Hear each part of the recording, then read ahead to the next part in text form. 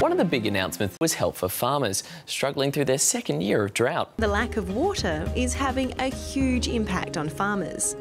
The government's come up with a plan, $320 million for farmers who are finding it hard.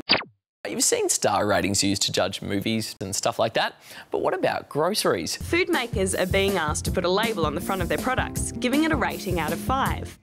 The government says the Health Star system isn't ready yet. Once a piece of rubbish lands in the bin, most of us forget about it. But where does all your general waste end up? A transfer station to a landfill site. The waste is buried about 16 metres underground.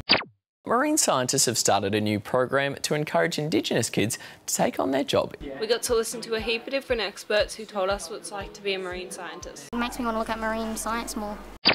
Did you know there are other careers out there that puppies can aim for too? Many puppies go on to be guide dogs, but that's not the only option available to puppies looking for a job.